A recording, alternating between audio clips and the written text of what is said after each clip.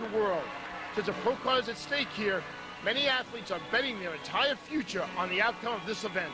Classic example of exactly that. This competitor, Victor Martinez, is competing on his home turf. And I'll tell you what, he looks like a man with a tremendous future. Only 27 years old, Steve. He won the heavyweight division at the Junior USA.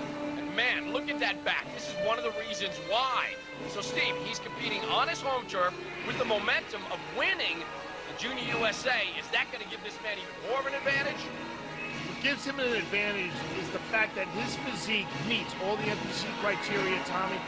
We say this about everyone who has won their classes so far. The bar just keeps getting raised higher and higher with each class.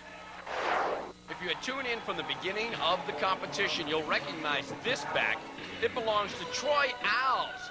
He was the example we were looking at when we went over the judging criteria and some of the posing specifics.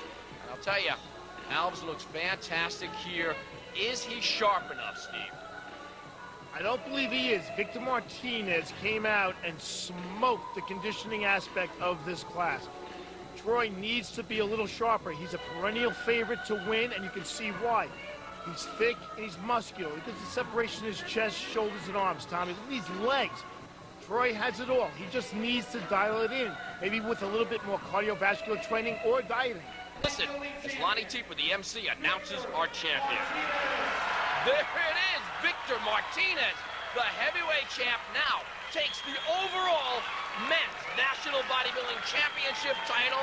Extreme honor and a pro card that will earn him rights to get to the Mr. Olympia Championships, the pinnacle of pro bodybuilding itself. I truly believe that Victor will be a fabulous representative coming out of the amateur world, our new overall champion.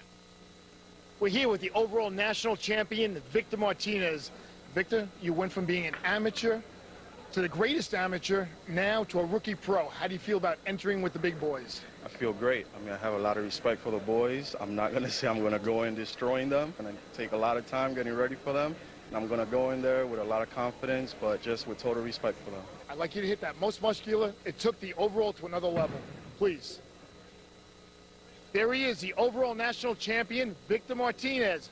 We'll be back with more Muscle Sport USA after this.